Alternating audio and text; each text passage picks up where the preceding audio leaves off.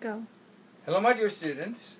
I want to briefly demonstrate balancing equations as we enter into our study of reaction stoichiometry and give you a couple of examples directly from some of the homework about how you can make these calculations, these determinations, so that the two halves of the equation are balanced. We'll hardly ever go over 10, and I promise on the test you won't have to take your shoes and socks off. I'll keep all the numbers in our examples on the test to 10 and under, so you can count them on your fingers. You can have a calculator if you want, but you really don't need one. And there are some paths for you to follow and some instructional ideas. It's like solving a crossword puzzle. You get a little bit, and that gives you a clue to the next one. You make mistakes, and you have to go back and choose, instead of a different word, like a crossword puzzle, a different coefficient for your different substances in your reaction. But let's just go ahead and work one and look at some of the things I'm looking for. In one of the previous videos, we had this example because we wanted to use these different compounds and elements and molecular forms of hydrogen, so also its elemental form, to calculate atomic mass and molar mass for molar quantities of both pure elements and compounds. But here we're looking at a reaction where we dissolve iron into sulfuric acid, make a salt, iron sulfate, iron 3 sulfate, and a gas. Little bubbles of gas come out when you drop a piece or some iron into a solution of sulfuric acid, especially concentrated sulfuric acid. So, what I want to do is balance this equation. I know a few things, and that is, this is pure elemental iron, and in the end I'm going to need 2. And a good place to start, and I would do this in pencil if I didn't know the answer already, would just be to say I need 2 irons. Okay? And I'm going to need 3 sulfates.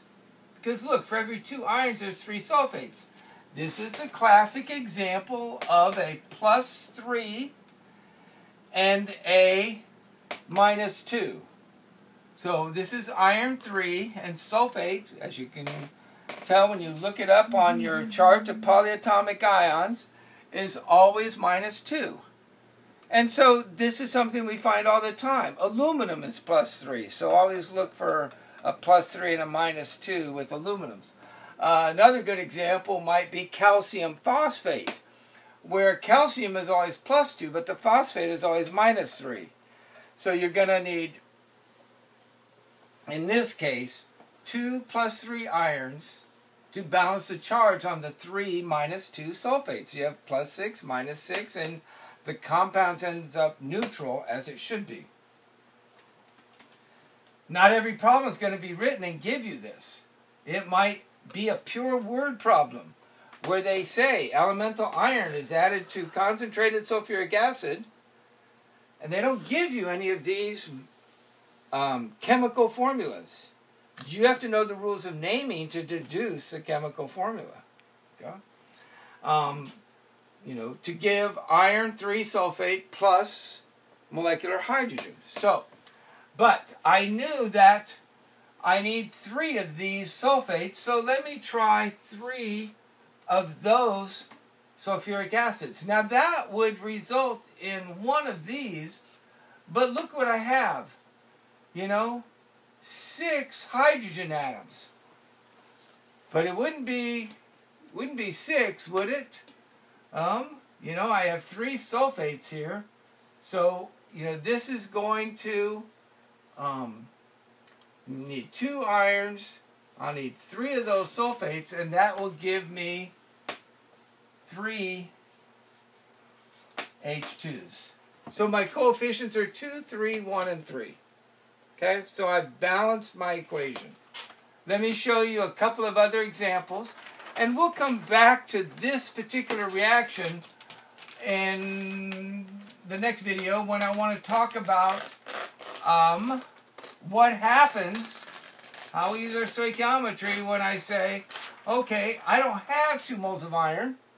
What happens if I only have 1 mole of iron?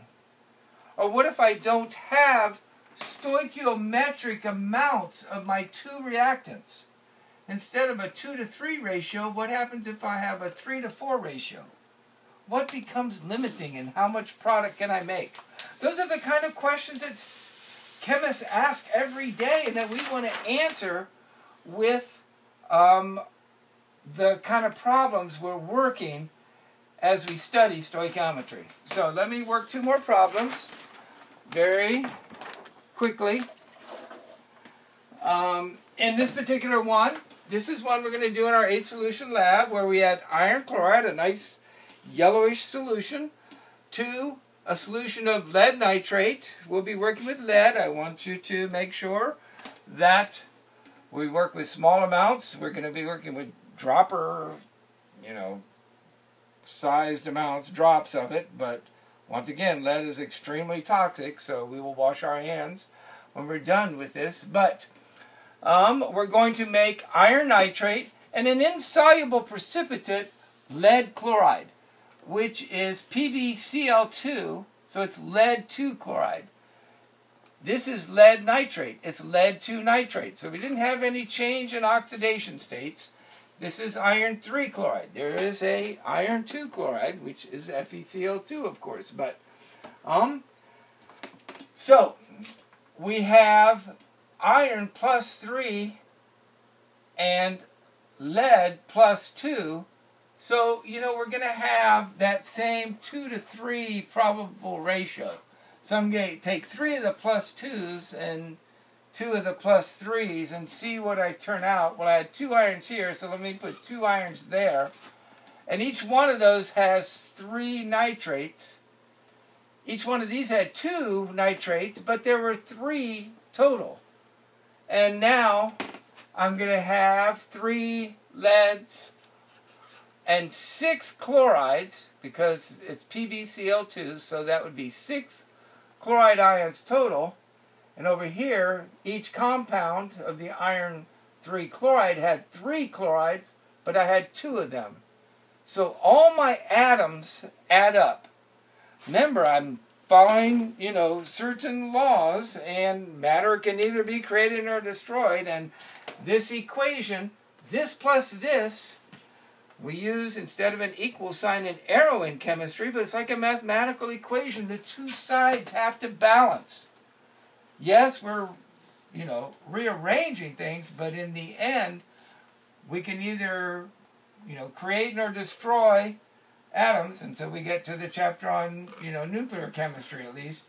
And when we do these reactions, the number of atoms on each side has to be equal. The mass of the reactants has to equal the mass of the products. So, we'll see that in some of the problems we're going to work. Here's another one. Ammonia plus oxygen produces NO plus H2O. This one, when I look at one like this and try to work it, I know, I have 3 hydrogens here, and I'm only going to have even numbers over here, so I'm inclined to say, well, let's try and find, 3 here and 2 here. Maybe 6 or 12 would be a common denominator. And when you try 6 and put a 3 here, it doesn't work out. So I'm going to start with a 6 there. So I have a total of 12 hydrogens and 6 oxygens here, but I have some more oxygens over here. So I'll worry about those in a minute. Let me deal with my hydrogens first. I tried it with 3, it didn't work.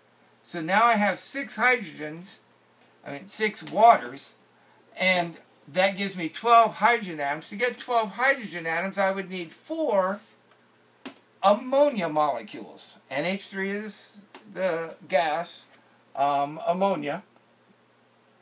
And now I have 12, and I had 4 of these ammonias, so I'm going to do 4 NOs over here, and nitrogen monoxide would be its official name, nitric oxide. This gives me 6 oxygens here, plus 4 oxygens in these compounds here. So, 6 and 4 is 10. Now, this is molecular oxygen, or O2. So I need 10 oxygen atoms, but I will need 5 of these. That one was kind of hard, I admit it.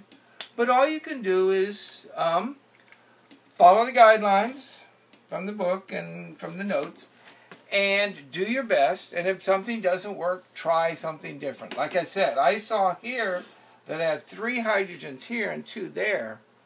So I tried, that common, not denominator, but, when you multiply 2 times 3, you get 6. I tried a 3 here, but it didn't work out when I tried it. So I just went up and tried a 6, and that time, or this time, it worked. So balancing equations sometimes takes a little trial and error, but like I say, we need small whole number coefficients, and in this class, and for 99% of most chemical reactions anyway, we're not going to go into double digits. For chemical reactions to happen, molecules have to hit together and interact, and they have to do it in a certain geometry.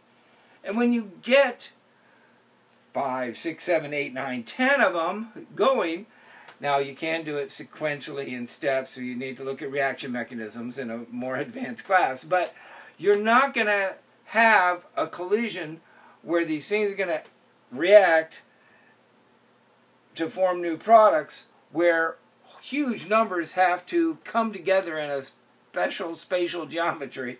So, it is kind of cool. We can work with basically small whole number coefficients when we balance our chemical reactions. So, like I say, next time, what would happen if I added more ammonia? If I had 5 moles of ammonia reacting with 5 moles of oxygen? But what would happen if I had 5 moles of ammonia and only 4 moles of oxygen? And how much product would I make? You may not care on a reaction like this, but if it's making an important product for some other use or for sale, then our ratios become more and more important to us. And when we want to have a good complete reaction without any waste, we also need to think about those considerations frequently in the lab. So this is a real-world skill that chemists have to master to be effective laboratory investigators. So we're going to move on to calculating different stoichiometric ratios in the next video, and then talk about a concept in the video after that called the limiting reagent. We'll also discuss briefly chemical yield, because we always want to know how much we're going to make. Or if I know how much I need to be able to calculate how much of the starting materials I need.